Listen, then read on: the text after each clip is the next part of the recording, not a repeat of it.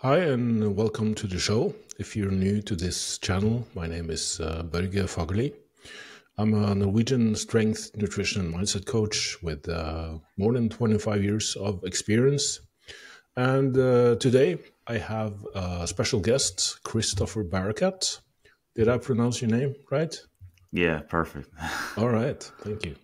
Thank you. Now, Chris is a 32-year-old competitive natural bodybuilder, pro bodybuilder, a published scientific researcher at University of Tampa, and an educator in the field of exercise and nutritional sciences.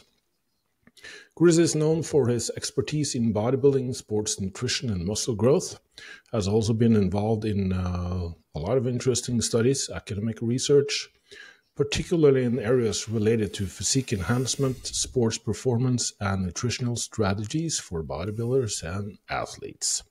So, Chris, welcome to the show. I'm really honored that you wanted to have a chat with me. No, thank you for having me on, man. Been following your work for a long time, and it's awesome when, two worlds collide and we try to make the field a little bit better, give good information to people tuning in. So thank you for having me on, man. Yeah. I mean, just talking to Josh on the previous episode and seeing, I've been following him for a while. Obviously he's been studying the myo-reps protocol, so that's how we kind of connected. And then I saw that you've been coaching him, and you've been also coaching a lot of great athletes. I've seen some amazing before and afters, and you post a lot of interesting content. So I figured you would be a good guest on my show. I appreciate it. Thank you. So I guess we'll just jump straight in. There's many directions we can take this in, but I guess first off, obviously you're researching this stuff. I mean, you're actually measuring it, and it's not just bro science, So I just want to start off asking, how has your academic research influenced your approach to bodybuilding and training?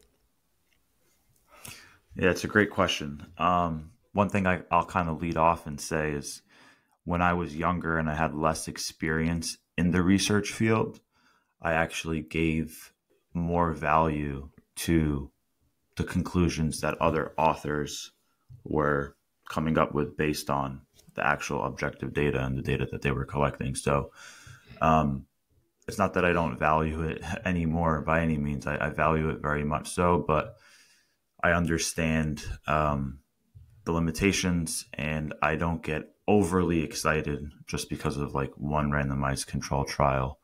And I also just think a lot of people want to find that next new exciting training method. And a lot of methods work, and the reasons why they work are because of the principles and the foundations that are there. So sometimes I think some people get too caught up in some of the new novel techniques that may be coming out, or some of the new research that may be coming out, and there can be a lot of confounding variables that impact the results of that actual study. And then when you actually want to practically apply it, it might be a little bit more complex than saying, all right, I'm just going to start this new method because this research study found that it was superior to a different or a more traditional method. That's a great point. And I mean, the new shiny object syndrome, I've posted about it on social media before, and it's kind of frustrating because it's almost as if people value that more than like you and me that's been in the trenches for a while. And this came up when I talked with Cliff Wilson, who's also, been coaching for 14 years. And like what he said, he kind of stopped looking at research a long time ago because it didn't actually, he was tired of always having the smaller guys on stage. And I guess you kind of have to keep in mind that a lot of studies use subjects with, they call them recreationally trained. And we don't know whether they're able to really push themselves really hard in the gym. We don't really know if their, lifestyle supports their training. And obviously, we're all human. So on a fundamental level, we're all responding the same way to lifting weights. But there's so many confounding variables that will dramatically, in some cases, change the response that we actually experience in the gym, especially when we're working with more advanced lifters, and even in ourselves. You having a pro bodybuilding title, and having seen perhaps a divergence between what the research says and what actually works in the gym. So, are there any like the debate now rages on? It's like high versus low volumes. It's stretch mediated hypertrophy, and it's kind of, they're kind of separating into different camps where they're just throwing rocks at each other. And I'm kind of more in the middle, or not trying to be diplomatic, but at least can we try to figure out a way to individualize? First, agree on some general principles, and then try to figure out, perhaps systematically, how we can approach training and nutrition in a way that we can bring out the very best in each individual. So I would kind of like to hear your take on both the current state of affairs and how you approach first of all the training process. What's kind of your philosophy here? Sure. So something that came to my mind while you were, asking that question and sharing some of your thoughts was how like the pendulum kind of constantly swings from one side to the other. And before we dive into resistance training really quick, I want to kind of share how at least, 10 plus years ago, maybe 11, 12 years ago, high intensity interval training for cardio was preached by many like evidence-based scientific people in the space to be superior for fat loss, or like a better strategy for fat loss. And then over the years, they started saying, as long as the same amount of calories were burned within that cardio session, the fat loss is going to be equated. And then people started actually kind of moving away from ever using HIIT cardio because it's too fatiguing and it's going to negatively impact your training. So you went from this training method, this cardiovascular method for fat loss being better than low intensity, then to it being, as long as things are equated from a caloric perspective, they're equal. It doesn't really matter which tool you use. And then HIIT was actually kind of demonized, and it's too fatiguing, never use HIIT, just do low intensity stuff. So that's just one example that came to mind. And I share that because I still use, just like the pendulum. And I think it's important that we always understand how each tool works and when to use them. So like I personally utilize HIIT cardio for a lot of my athletes and low intensity steady state for that same athlete, just super, super context dependent, what phase in the prep they're in, how do they respond, what's the rest of their training split, how is it going to impact their subsequent training sessions, so on and so forth. So I think it's just important for people to understand all of these methods are tools, and then you need to experiment with yourself and or with your clients to see how it's going to produce results for them, how it's going to enable them to progress, potentially hinder them to progress, and what other dials do you need to turn up or down. So like we can chat about things like myo-reps or stretch mediated hypertrophy or long length partials, rather than just using like, all I do is rest, pause, and myo-rep training. Or now shifting over to, I'm not really doing full range of motion movements. I'm just doing long length partials.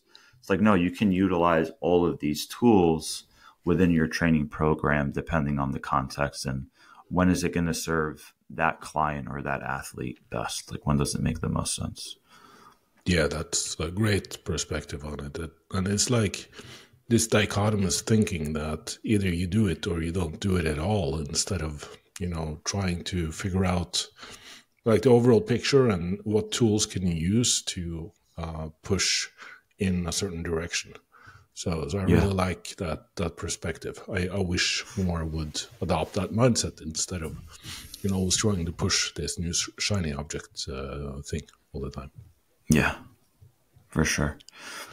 So just to sort of get a general idea, where are you on the spectrum in terms of, let's start with like training volume, loads, and frequency, like for the three main variables? Sure. Okay, so I think my thoughts on training volume or my philosophies might be a little bit different than some of the people in the space, for sure, to some extent.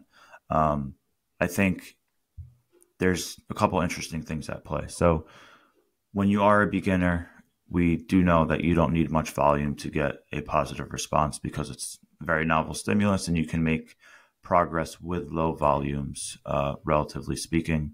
As you become more experienced and your training age increases, you become an intermediate, your strength goes up. You might need a little bit more volume to continue to progress at a decent rate. I think a lot of that just comes down to practicing movement patterns and improving the skill and the neural coordination required for certain movements over time.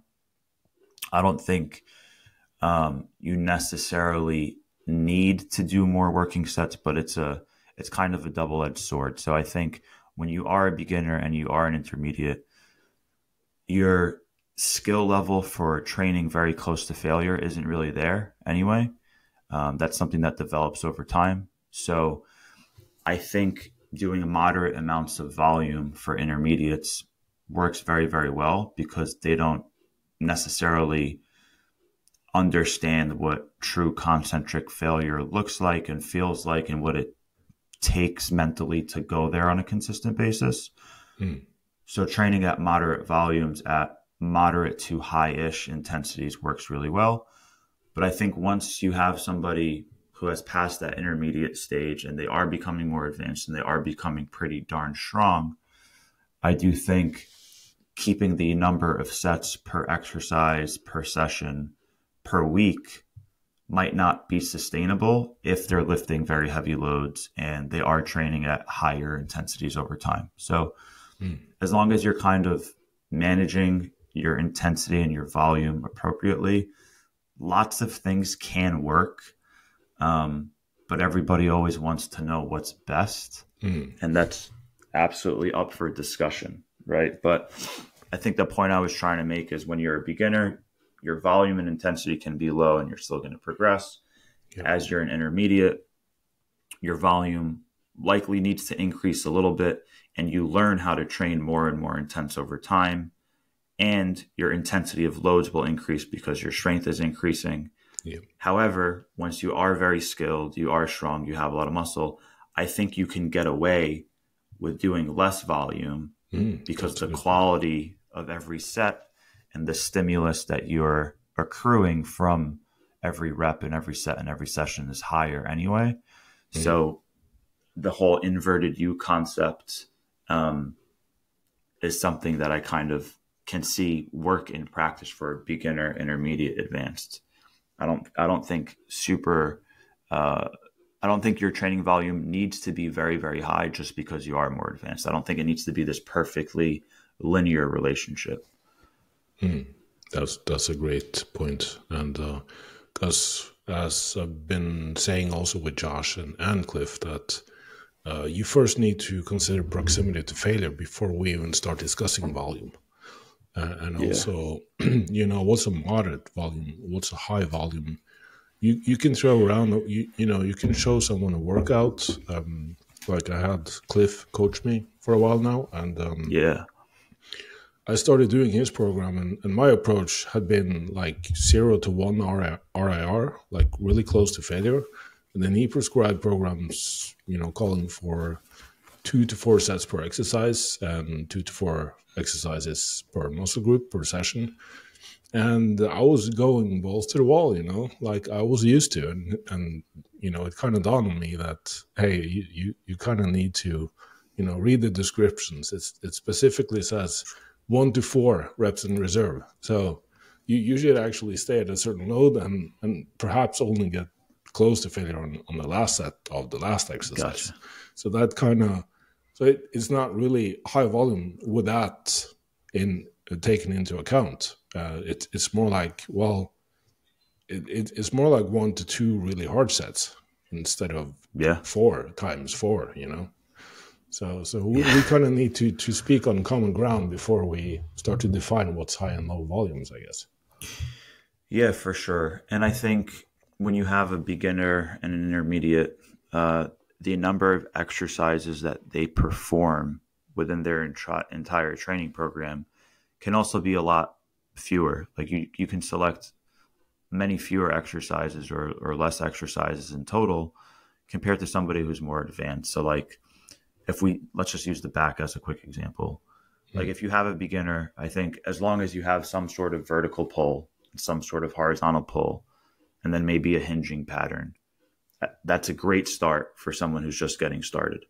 Yep. But for someone who's more advanced, they're going to want to hit maybe 2 different kinds of vertical pulls, or a vertical pull and a high diagonal pull, and then an upper back focused horizontal row, and then a lat focused horizontal row, and then maybe a low diagonal row, and maybe an isolated pullover. So the exercise selection, I think the requirements go up as you become more advanced, because you're not trying to just hit, a compound exercise that does give you a good bang for your buck. But when you're really trying to optimize every single region of a complex muscle group or of any muscle group, you're going to need more exercise. So then it becomes, okay, you can add more exercises, but maybe you perform 1 or 2 less working sets. So like if you used to do 4 sets of lat pull down and 4 sets of rows, and that was the majority of your back work as a beginner or intermediate, that's 8 working sets in a training session, let's say. As you become more advanced, maybe you keep it 8 working sets, but now you're doing 2 vertical pulls, 2 high diagonal rows, 2 upper back rows, and then 2 low rows for lat. So you're still providing a different stimulus. You're targeting different regions and biasing different regions to a different extent, but you're keeping like the total session volume pretty similar. So there's so many ways to go about it, but I think you need to experiment with a lot of these things and see what you get a good result with. Yeah. Just to kind of max out the different segments of a muscle, because as you say, when you're a beginner and intermediate, you probably reach the ceiling of that type or that region of the muscle sooner, and then as you get more advanced, you kind of need to specifically focus and target different regions. Now that's kind of what bodybuilding is all about, Now we're beginning to refine our physiques, and that's kind of what they knew already in the 60s and 70s, I guess. Yeah, for sure. But do you tend to gravitate towards more effort, like proximity to failure, and fewer? It sounds like, at least, fewer sets per exercise, but more exercise variety, and perhaps also from the before and afters that you posted of Josh, including more higher work as well. Yeah, it's really interesting because this is something that has changed with me. So these are some new thoughts that I haven't really shared, like on a podcast yet in different discussion. But interesting. Yeah. So this is the first time. These are just new thoughts. Doesn't mean I'm correct by any means. This is just what I'm currently thinking about and kind of experiencing myself. So I got into a more high intensity, low volume approach back in like 2020, 2021. And I think it served me really, really well during my contest prep because, from the visuals and from the data, I basically preserved all of my lean body mass while I was dieting down. However, I've been trying to stick with a very similar training approach since then, and I don't feel like I'm actually progressing that much. Okay. So now I'm starting to experiment with doing a little bit more volume, but dropping my intensity on the first 1 or 2 sets and then taking it to failure on the 3rd set or whatever it may be. I'm finding ways to do a little bit more volume right now. And the only way I can do more volume is if I pull back on intensity a tab. Like if I keep my intensity super, super high, and I just add in more volume, the quality of work is going to be crap. And I don't think I have the recovery capabilities to sustain that for a long period of time. But the point I'm trying to make is I think it can vary depending on what phase you're in. So we do have some literature that shows the amount of volume you need to perform to maintain muscle is way lower than it is to make significant progress in X amount of time. Yep. And I think a lot of bodybuilders can benefit from that train of thought and that approach, because when you're dieting and you're prepping, your primary goal should be maintain all the muscle that you currently have and get rid of all the body fat, right? Yep. If you know you can maintain all the muscle you have by doing less work, but just keeping the intensity and the quality high, I think that's a really smart thing to consider. Because generally speaking, the more sets you do, like training in itself is catabolic in nature. Like you're breaking down muscle proteins while you're training. So John Meadows used to use an amazing analogy. Like every training session, you're digging a ditch, and the more you do or the higher intensity you train at, you're digging a deeper ditch. Yeah. Depending on what phase you're in, you may or may not have the resources to refill that ditch to get back to baseline and homeostasis and maintenance. And then if you're in a growing phase, you have more resources to kind of have more dirt on top of that ditch, and you have excess resources, excess proteins, and now you've made gains, whether it's size, strength, whatever it may be. So the point I'm trying to make is I think a lot of bodybuilders, if they focused on quality and intensity during their preps, they can probably get away with lowering their volume. And I think it would serve them well from a muscle preservation standpoint while dieting off the fat. And then what I'm experiencing now is like, maybe it's because I'm in the very later stages of my career. But I feel like this lower volume, high intensity approach isn't serving me super well in my surplus, in my gaining phase.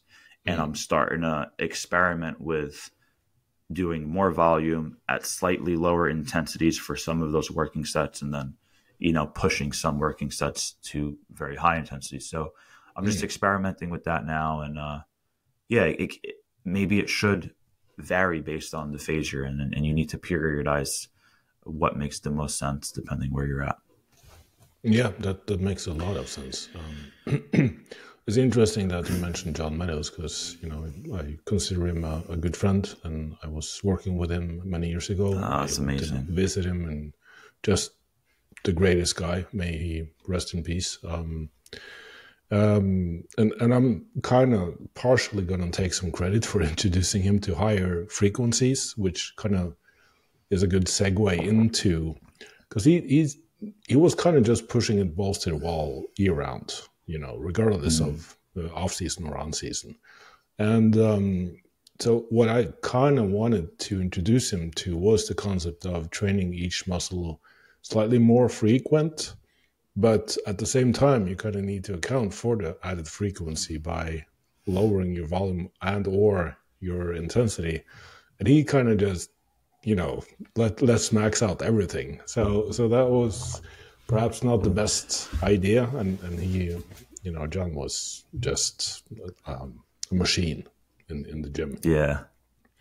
But do you also see that once you start pushing the volume, becoming more advanced, because for some, and again, I'm going to take some responsibility for introducing higher frequency training to, the training world a few years ago. But do you, because my thought process was that since the muscle protein synthesis is more short-lived, according to the data, perhaps we can compensate for that by training each muscle group more often. Now, recently, I've kind of gravitated towards thinking perhaps since the more advanced probably needs a stronger stimulus, they're lifting heavier loads, they might even be introducing more inflammation and muscle damage by applying that type of stimulus and volume. Perhaps frequency should actually drop, you know.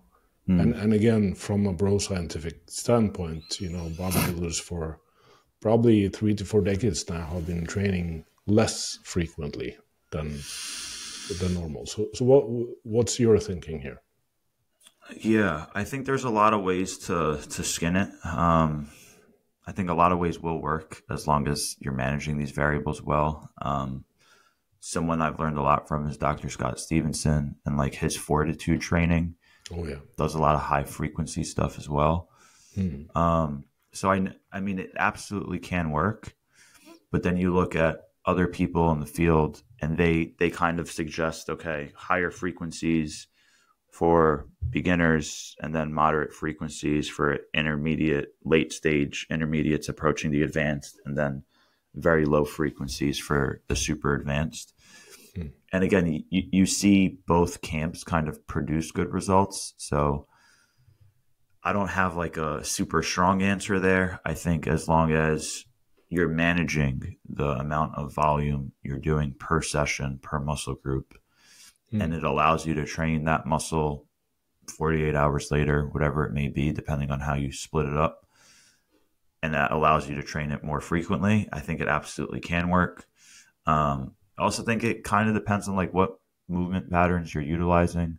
If you're doing a lot of free weight barbell stuff, a lot of compound movements, I don't know if your joints are going to necessarily keep up with you, even if the skeletal muscle system may be able to recover. But if you're doing a bunch of machine work, and your execution is so good that you're not causing a lot of joint stress, you're not kind of taking that active tension and transferring it to passive tissues, and like your control at the end ranges are good, I think the likelihood of injury or joint issues is lower. So depends on so many factors. I've never really experimented with frequencies higher than twice per week personally. I have a lot of my female clients, I'll have them train glutes 3 times per week. As you know, I think it's pretty common practice for a lot of male clients to train shoulders 3 times per week. But again, it's not like they're doing a military press or a standing barbell overhead press 3 times a week. They're doing different lateral raise variations. So, you know, all that comes into account. And obviously it's, okay, what muscle groups are your weak points? What muscle groups are your strong points? So we don't need to apply this high frequency approach to every muscle group across the board, but it can be a strategy if you want to bring up a weak point or something like that. If you want to experiment with something that you haven't done in the past, it can be worth it as well. So I think it's worth trying. Yeah.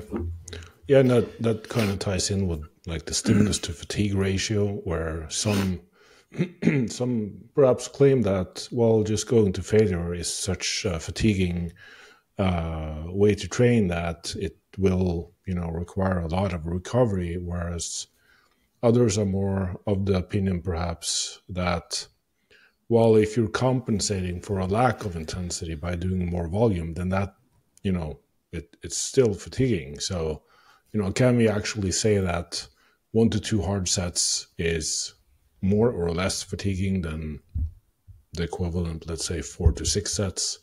More submaximal, perhaps just pushing 1 or 2 sets close to failure. I mean, this is kind of where all of the nuances and like you say, you know, the different exercise selection, where again the rage now, new shiny object, is the stretch mediated and lengthened biased movements. Perhaps they're also introducing more muscle damage into the equation, which, even though it's more stimulatory, perhaps also requires more recovery. So you're kind of just, you know, 1 step forward, 1 step back or something. Yeah.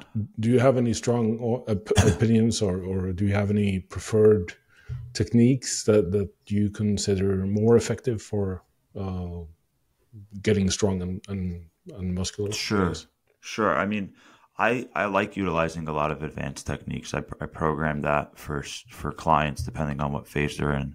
I generally utilize them when they're in caloric surpluses, and we're in gaining phases, and I feel like we have more resources to rebuild that tissue where we're creating more damage and more trauma. I'm not a huge fan of doing it when the athlete is 7% body fat and they've been dieting for 12 weeks already. So the usage of intensity techniques vary. I like a lot of different intensity techniques. I like intraset stretching for certain muscle groups and certain exercises. I like something as basic as a drop set for certain exercises, certain muscle groups. I like myo-reps from time to time. And if you want to call it long length partials, I utilize that every once in a while where it's literally, okay, I can't complete full range of motion as the set progresses. I go from 100% of range of motion to 90% to 80%, 70% to 50%. And you're just getting a couple more partial reps at the end of the set. But I haven't really experimented with like just doing that, you know. Speaking of John Meadows, he used to program like 1.5s on like on a hammer strength V squat machine or some sort of squat machine. Like a lot of this stuff has been done for a very, very long time. And it makes sense depending on the movement pattern. So like if you take like a V squat machine, like a hack squat machine, a lot of them at the very top, there's no tension on the muscle. You're kind of just resting and standing there. So yeah, if you want to do 1.5s there, obviously you are getting more of a stimulus at that bottom half of the range than you are at the top half of the range. So I think science is amazing. I'm happy to try to play my role in it, but coaching, there's an art to coaching. It's not just, you're not going to get all your answers by reading scientific literature. There's an art to coaching. There's a communication aspects, interpersonal relationships to consider, client preferences, and then like things that we just spoke about before. What's their weak point? What do they need more of? What do they need less of? What can they get away with? You know, so the coaching process is super individual. And, you know, some people say this scientific literature kind of just gives us where we should probably start, and maybe provides us with boundaries that if you're stepping way outside of these bounds, maybe you're kind of missing where you should be. So yeah, I like a lot of intensity techniques though. And I don't necessarily think one is superior to another. I sometimes just rotate them in. So maybe we use X intensity technique on this exercise for 4 weeks. And then 4 weeks later, we'd use Y intensity technique on that same exercise for another 4 weeks. Some of that is literally just to keep it fun for the athlete and provide a novel stimulus from time to time. At the end of the day, I think they provide similar stimuli and they can provide a similar growth response. So again, lots of tools in the toolbox, and then you need to designate or pick what tool do you want to use in what circumstance. Yeah, and do you, like as a researcher and you actually study this stuff, do you find that you kind of lean more towards the coaching aspect, the art of coaching and observing each individual client, or do you actually try to find ways to reconcile what you're observing in the lab and trying to, you know, basically, is there anything novel? Is there anything groundbreaking happening in research that should change our direction? Or is it kind of just same picture, just more detail? I think it's same picture, more detail. So generally speaking, we understand the puzzle that we're working with. Yeah. There's thousands of pieces to this puzzle. And I think with coaching, it's like, all right, you want to make this puzzle work for this individual. Like you want to create the physique with this individual, sculpt their physique a certain way and utilize their own puzzle pieces properly. When it comes to like training as a whole, resistance training, exercise science as a whole, we know that there's 1,000 pieces to the puzzle. And I think each new study that comes out just provides us with, oh, well, maybe this piece of the puzzle fits slightly better in this area, or you can utilize it in this way. Or, hey, this piece of the puzzle, maybe it's slightly larger than we used to previously think it was. So maybe it's of more importance than we previously thought. So I don't think there's anything like super groundbreaking or super novel, but we're trying to get a better understanding of this entire puzzle over time. And I think we're moving in the right direction. But because of the whole shiny object syndrome that you spoke about before, sometimes people get over-focused on this one piece that's being discussed frequently, and then they're kind of neglecting all the other things going on. But there's really nothing that I think is going to completely change the game. I think, at least from a training technique standpoint, I think the field that is really interesting in the next 5 to 10, 15 years is actually different pieces of exercise equipment. I think that can be like semi-revolutionary, depending on if it becomes more common practice and if you start seeing these pieces of equipment in commercial gyms or the equipment there has different functions. So that'll be interesting to see. Like if you can utilize the machine that has like a eccentric overload option, or it automatically reduces your load based on your concentric velocity. Like that stuff is coming, and that's super cool. But again, how much of a difference is it going to make in super advanced athletes? It's hard to say. But the cool thing is when you are competitive and you're trying to eke out every piece of potential gains you can make, that extra 1 or 2 or 3% like matters a lot to the advanced person. It's not going to really matter too much to the lay person. So it depends like who we're talking to and like who's using the equipment. Yeah. Yeah. And also I think most tend to forget that, ultimately genes and hormones is, what determines how big and muscular we can actually get. And I think our inborn impatience and fear of missing out and instant gratification needs, kind of takes away from the fact that building muscle is a slow and consistent process. And at least, looking at some of your content and your philosophy, and I see a trend there in not only yours, but mine as well, and successful coaches, that it's more about the slow, consistent chipping away, not going on the extreme diets, the fasting, the protein sparing modified fast, the super high volume or super low, and just, kind of gradually sculpting that person. Yeah.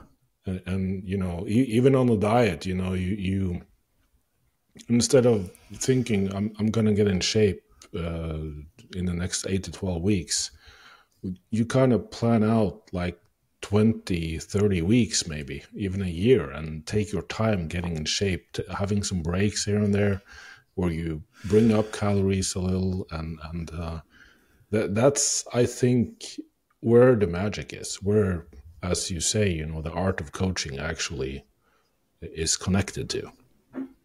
Yeah. Yeah, it's interesting. A lot of people can make great visual progress in, 8 to 16 to 20 weeks for sure. Like very drastic transformations can occur in that time frame.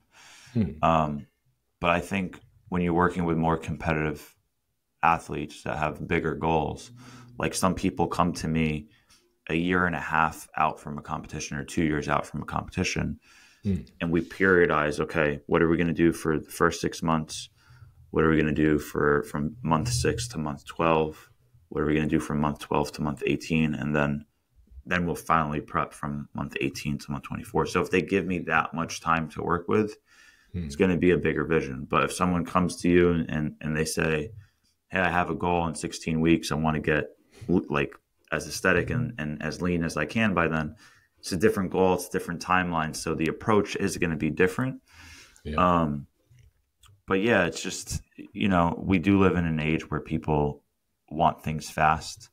And I think that's one reason why a lot of people, they might have one they might have one period of their life where they do go through a good physical transformation. They crushed it for 8 weeks or 16 weeks or something, but 2-3 years later, they're not even resistance training anymore. Yeah. They're not really watching their diet anymore, and they're not practicing the lifestyle like almost to any degree. Exactly. So, this is another thing I was thinking about. I think it's important for people like you and I to kind of make these distinctions, because a lot of people want to do they want to do like 80% of the work, not 100% of the work, right? They don't want to cross every T and dot every I, but if they can get good results without being 1,000% dedicated to a craft, that's what a lot of people want. On the other end of the spectrum, a competitive athlete wants to make sure they're doing everything possible so they can get 100% of their potential. And those are two very, very different conversations. Sure. But I think a lot of times, like general population clients are like consuming content that's kind of made for the elite athlete that's really trying to get the most out of their training and their nutrition. So it's important to understand, like, yes, some things are better or closer to optimal, but that doesn't mean it's practically applicable to everyone. So their own context, their own situations, their own goals, their current baseline and starting point, that stuff's super important. So it makes me wonder, like, the long length partials are becoming like a huge topic of discussion, right? And I'm seeing like you might see a comment section that's like flooded with questions or like super intrigued about it. And then I'm like, are all of these people like advanced enough to even care about an advanced technique kind of thing? Right. Or is it just like hype right now? Or like the wrong people are paying attention to it or giving it more attention? Makes sense. So anyway, just a thought. No, I mean, that's exactly my thinking, that you're probably not at the level, or you haven't, you might be eating like crap, your sleep is off, you're overdoing stimulants, you're staying up late. I mean, there's a ton of stuff that probably matters 99% more than whether you're stretching that muscle on the preacher curl or not. I mean, it's kind of majoring in the minors everywhere. Yeah. And people also want to just be told, how many calories and how many sets and what exercise. They want kind of the template. They don't want to learn the process. They don't want to be engaged in the actual systematic approach to trying something and evaluating progress and then adjusting it according to that. And that's kind of where, we need to be focused. For sure. Yeah, they put the cart before the horse, as they say, right? Yeah. So, yeah, for sure. So switching gears, I'm going to be aware of time here as well. Your nutritional approach seems like you're kind of a fan of higher protein diets, having carbs in there to support training intensity, and I can fully support that as well. It's not a carnivore approach. You're not doing ketogenic diets to any major degree, except for perhaps doing some lower carb phases here and there. So I'm just kind of looking at what you have been posting and doing with your clients, which has been just some amazing recomp Thank you. processes. So could you give us some insights, some secrets? Yeah, absolutely. So it's a great question, and I'm going to talk a lot about protein really quick. Yeah. I was actually I was on a podcast yesterday, and I didn't get my points across the way I wanted to, and then afterwards I thought about how I can explain it, so I can probably like perfectly explain it right now. Awesome, thank you. Yeah. All right, so I'm going to start zoomed in and then work my way zoomed out for today's discussion, where most people start zoomed out and then zoom in. So, for example, that's good. most people, like you just said, they want to know how many calories they're eating. So they determine calories first, then they determine protein intake and their macronutrient intake. Then they'll consider, okay, how many meals per day am I going to eat? What my meal frequency is going to look like, and what my meal timing and nutrient timing is going to look like. That's generally how people program nutrition. And so do I in some ways. One reason why my protein recommendations are so much higher than a lot of other people is sort of it is based on the scientific literature in some ways. And it's also based on just experience as a coach and what I see. So if we start super zoomed in on protein intake, there was studies done by Stu Phillips where we understand that leucine is a key amino acid to initiate the muscle protein synthetic response. And you need the other 8 essential amino acids. You need all 9 essential amino acids to keep that process fueling. So you need a proper quantity of protein, total protein, and you also do need a specific quantity of leucine, isoleucine, valine, and all the essential amino acids to get the most muscle protein synthesis possible. So the reason I'm talking about this now is because you may have heard, as long as you consume 20 to 30 grams of protein in a feeding, that is sufficient enough to stimulate muscle protein synthesis. And as long as you do that a couple times a day, you're fine. Yeah. When I hear those suggestions being made and those very black and white statements being made by the same individuals, it makes zero sense to me, because they'll say, as long as you eat 20 to 30 grams of protein and you do that a couple times per day, so let's just call it 2 to 4 times per day, you're fine. I also don't know anybody that prescribes 40 to 120 grams of protein for most of their male clients, let's say. But if you use that 20 to 30 gram rule 2 to 4 times per day, that's where you end up. So it makes zero sense when I hear those statements. So when we zoom in and we're talking about trying to maximize the anabolic response of each meal, Dr. Stu Phillips found that you need approximately 0.045 grams of leucine per kilogram of total body weight. So what does that actually mean in terms of protein sources that you're consuming? For someone like myself that's 175 pounds, I would need to consume about 35 grams of whey protein, which is really, really rich in leucine, to maximize that response, or to get that amount of leucine. And most research use whey protein, just to make most research uses whey. If I were to use an animal meat like chicken or beef, I would actually need to have closer to 55 grams of protein to get the same amount of leucine. So, and I'm only 175 pounds. I'm not like a 220 pound, like jacked person, right? The reason that 20 to 30 gram number has been recommended so often is because the literature that supported that oftentimes was done through muscle biopsies. They're looking at fractional synthetic rates of muscle protein synthesis. But they had subjects perform maybe 3 or 4 sets of leg extension on one side. They did the biopsy, they provided the protein, and that showed that 20 to 30 grams maximized the response there. Yeah. That's true if you're just training one muscle and you're just doing one exercise. And that's also true maybe if your subjects weighed, 65 kilos and they didn't have a lot of, lean body mass, for example. Right. So you need to scale that depending on the size of the individual. So like I made a post the other day, I left a comment the other day that I need to expand upon, but I was like, the 20 to 30 gram suggestion is only appropriate for like females that are 140 pounds and below. Like otherwise, like that suggestion needs to get thrown away.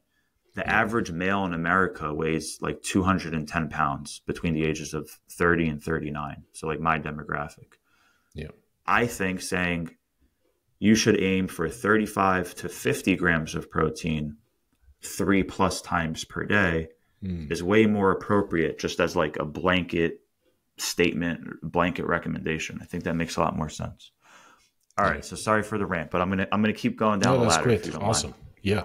All right, cool. Keep going. So you need to understand how much protein you need and the quality of amino acids you need per meal to maximize the protein synthetic response of that meal. Cool. So for someone like you and I, it's probably going to be between 35 to 55 grams of protein per meal. And then you can work your way down the pyramid, the opposite direction. Then you can ask, all right, how many meals per day works really well for your schedule? And depending on what phase you're in, that can change too. So for example, when I'm cutting, I personally like having fewer, very large meals that keep me satiated. So I generally do 4 meals when I'm cutting. However, when I'm bulking, I just can't get in enough calories, and my appetite and my digestion won't be good if I'm not having 5 or 6 meals. So my meal frequency goes up depending on whether I'm cutting or bulking. Great point. So then you can say, all right, if I'm having approximately 50 grams of protein per meal, that can range from 200 grams of protein per day, maybe up to 250 grams of protein per day, depending on what phase I'm in, just as an example. So then you talk about meal frequency, how many times per day do you want to eat? And then you can start figuring out, okay, what are my fats and carbs going to look like depending on my caloric needs, my activity levels, my training demands, so on and so forth. So in the past, I would always, and I still teach, like setting up someone's diet, determine calories, then determine macronutrients, then figure everything else out. But just to talk about protein and provide the point I was trying to make, I think there's benefits of higher protein diets. And I do think that there may be benefits to slightly increased meal frequency. The same way you kind of mentioned in advanced trainees, if muscle protein synthesis only lasts for 8 to 32 hours, you kind of hypothesize that maybe a higher frequency training would be beneficial. Another thing I find super interesting is someone in the evidence-based space may say it doesn't really matter if you eat 1 meal or 4 meals per day, as long as your total calories and your total protein intake is the same.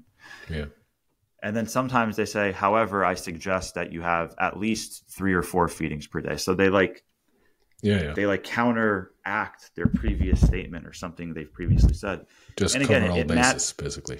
Yeah. It depends who you're talking to. If I'm talking to, John Smith, that is a middle-aged man and just wants to improve his body composition, I'm sure he can get great results if he's progressively resistance training and he's eating 3 meals per day that have sufficient amount of protein. I just add protein to, Gen Pop, and things will improve. Things will improve, yeah. But if I'm talking to, Josh Bradshaw, or I'm talking to a high-level client and an athlete that's trying to maximize things, then the suggestions and the recommendations are going to be a little different. And it's going to be harder to sustain. It's going to be more of a pain in the butt from a lifestyle factor. But if those are the goals and that's where you're at, then you consider, potentially applying that. Yeah. Yeah, those are some very interesting insights. I also completely resonate with lowering meal frequency as you're dieting. Just, having to go below 2,000 calories on 5 to 6 meals per day is just, ridiculous. So having 4, maybe even 3 larger meals just, kind of satiates you better at that point. Yeah. But as far as, macro levers, do you have any preference for what to adjust and pull whenever you're getting deep into contest prep? Yeah, for sure. So once calories are determined and proteins determined, I also provide my general recommendations for protein intake. So I generally recommend 1.2 to 1.6 grams of protein per pound of lean mass. Off the top of my head, off of lean mass. Emphasize that. Yeah. And people don't need to overstress that. So if you don't know if you're 13% or 17%, you can just guesstimate and say you're 15% or 20%. It doesn't need to be perfect. Right. But you can get in the ballpark. Generally speaking, once I'm, in a fat loss phase with a client, the first things that's going to move is carbohydrate intake is going to drop a little bit, and fat intake might drop a little bit as well. Those are the first levers that I pull. Protein intake stays relatively high throughout. And then another point that I like to make is when someone is bulking and in a caloric surplus, if I'm working with someone and they're just tracking macros, their protein usually tends to climb up as their carbs and fat go up over time, because they're consuming more trace proteins from the carbohydrates that don't have a good amino acid profile. So I don't want them to eat less animal protein just because they're eating more total calories. So like there's a big difference. If someone's consuming 350 grams of carbs in a lean bulking or in a bulking phase versus 200 grams of carbs in a cutting phase, they might be getting another 40 to 50 grams of trace protein from the carbohydrates they're consuming. Right. I don't want that to decrease their animal protein that they're consuming. So protein can scale up or down depending on whether they're cutting or bulking. But yeah, carbs are the first thing I pull. I also periodize a little bit, like training days versus non-training days, depending on the timeline. I like to be a little bit more aggressive on non-training days. So their calories are a little bit lower. Their carbohydrate intake is a little bit lower. Those are just some like general things to talk about. Accordingly, or do you tend to keep that constant? Fats are usually just a little bit higher on non-training days, and then carbs are moderately lower on non-training days, generally speaking. Great. Yeah. All right. And also, from what I understand, you just take your time getting someone in shape. So it's not like dropping 2 pounds per week, except for perhaps in the beginning. So just kind of slowly getting in shape and perhaps even rebounding or trying to bring calories slightly up again as they get closer to contests. Yeah, it depends.